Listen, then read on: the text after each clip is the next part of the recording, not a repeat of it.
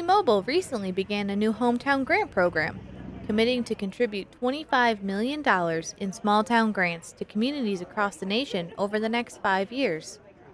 The company announced the first batch of winners, including Lake Orion's very own Greens Park.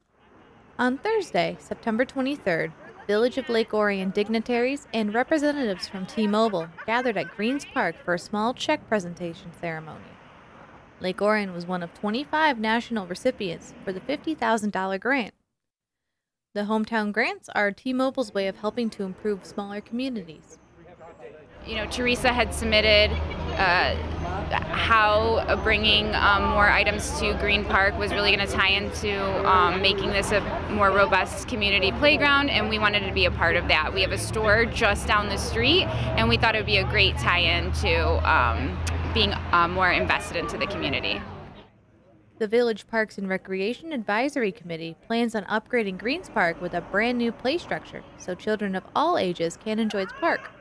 Yeah, so Greens Park is the only public park on Lake Orion, and the majority of our residents don't actually live on the lake, or a good number of our residents don't actually live on the lake, and so this is a place where people can come and recreate here on the water.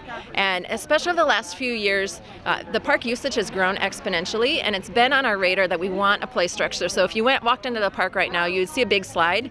The platform is 7 feet high, and it's not appropriate for small children, and the typical age user here at Greens Park is somewhere between 2 and 10 years old.